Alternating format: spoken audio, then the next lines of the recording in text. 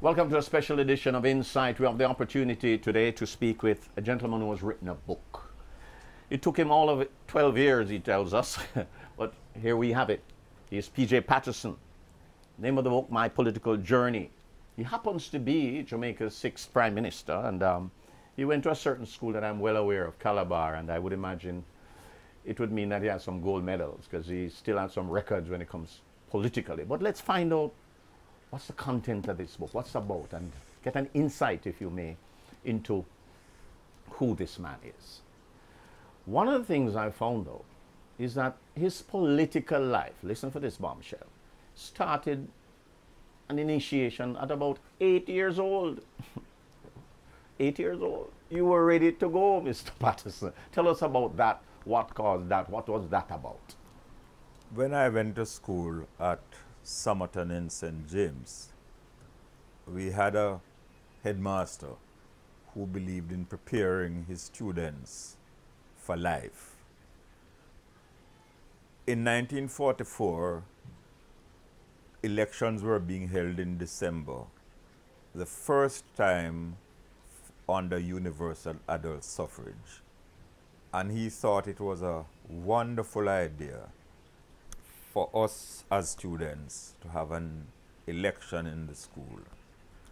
And somehow or the other, whether I volunteered or I was chosen, I ended up as being one of the candidates.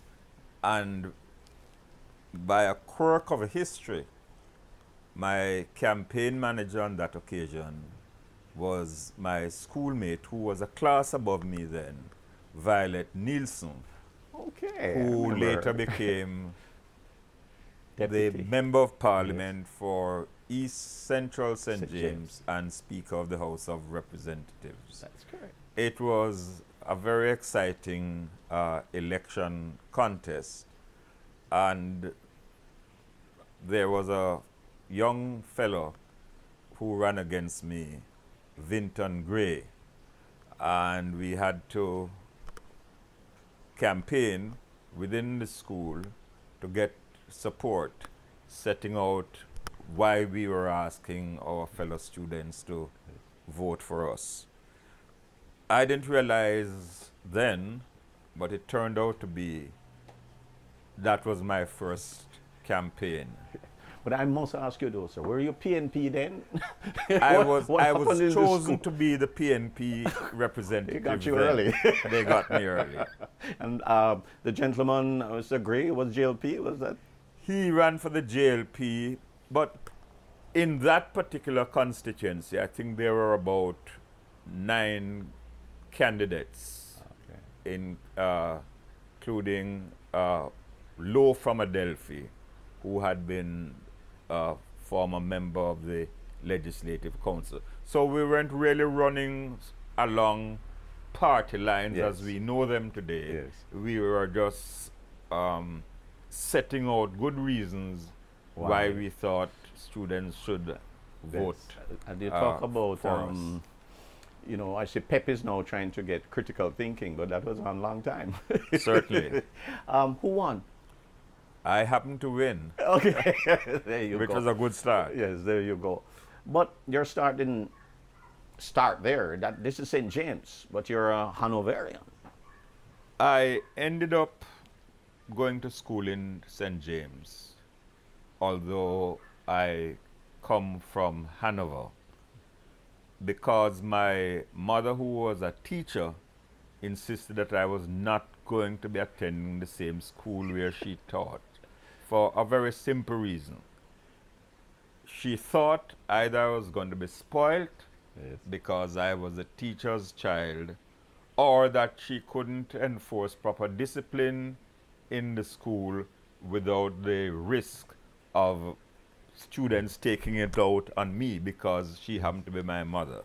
So I was dispatched to Somerton, where my aunt was the postmistress.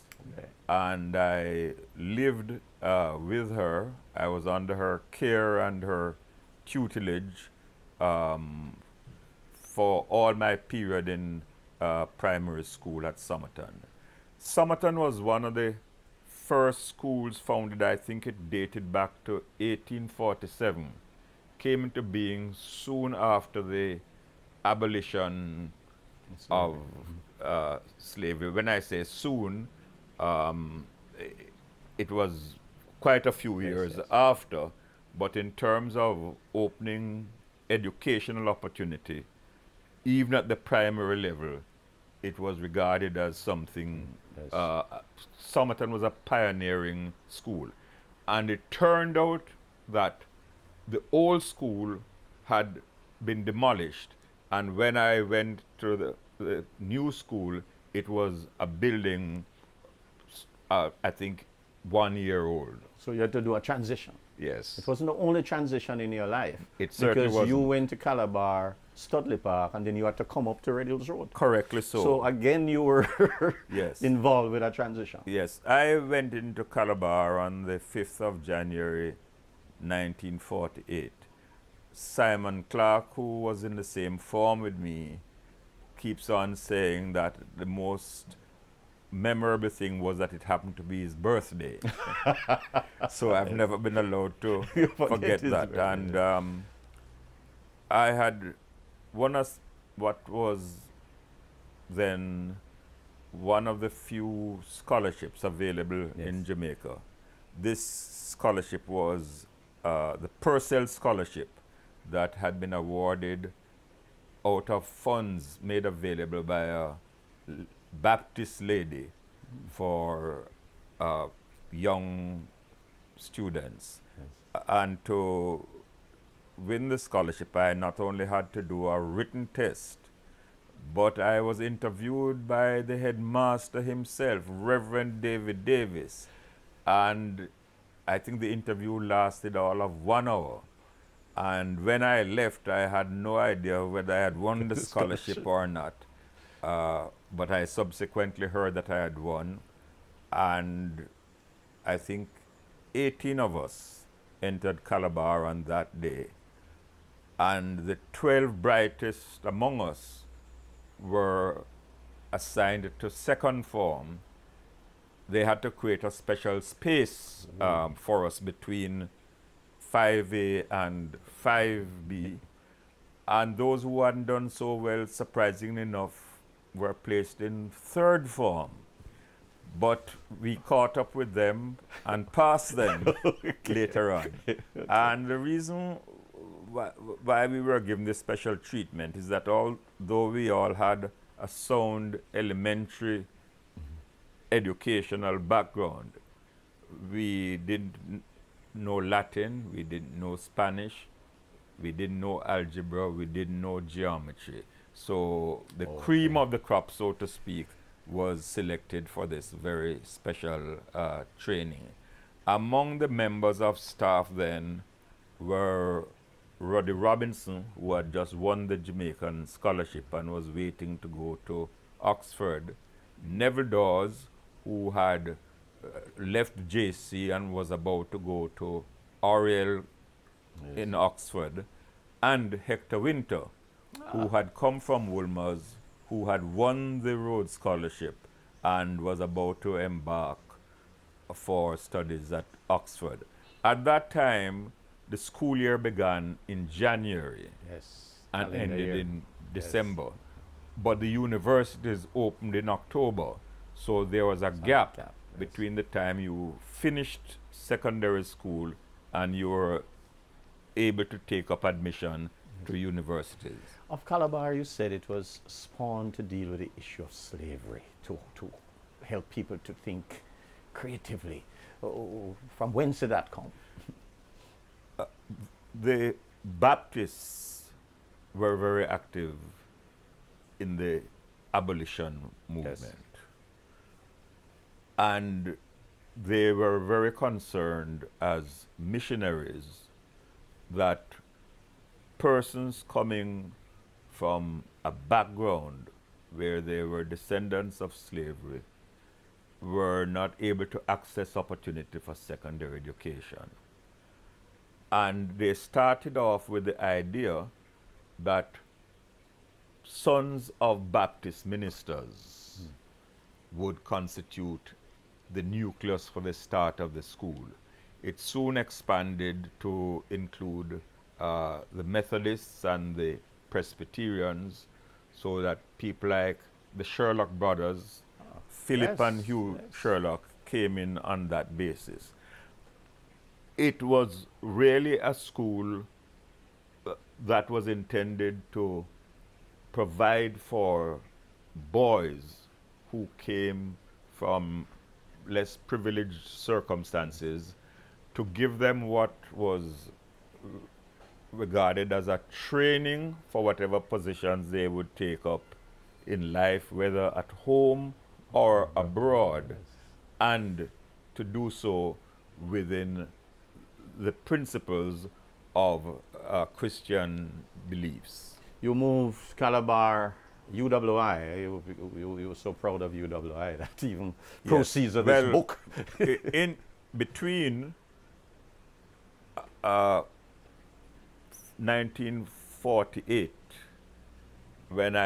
between 1953, when I left Calabar and I entered the university in 1954, I actually taught at Cornwall College for 2 terms in Spanish and in English. Ah, ¿hablas español? No. Ah, muy bien. And many of my young students then have really become very, very prominent persons. That would include Mr. Bailey, who was the head of the Jamaica Civil Service Association. Yes, I know. That would include Carl Blight. Okay. Yes. That would include Ken Ball, who was in 3rd form at that time. And that would include none other than one of our best theologians, Reverend Burchell Taylor, who came from nearby Sandy Bay. Among the students then was Terry Gillette, who was in 5th form. Yes, St. Mary. And he has said that I nearly got him expelled from school. Let me tell you why. I was walking across the lawn of Cornwall College during class time and not in uniform. And he didn't realize I was a teacher, and he sprinted out of his class to chastise this young student who didn't know better for breaking all the school rules. And just as he was about to lay hands on me, a prefect and the head of the cadet corps, who knew much better, shouted out at him, "Gillette, Gillette, that's a master." And he froze and retreated. I'm going to ask you to freeze a little bit as we take a break from Insight. We'll be right back.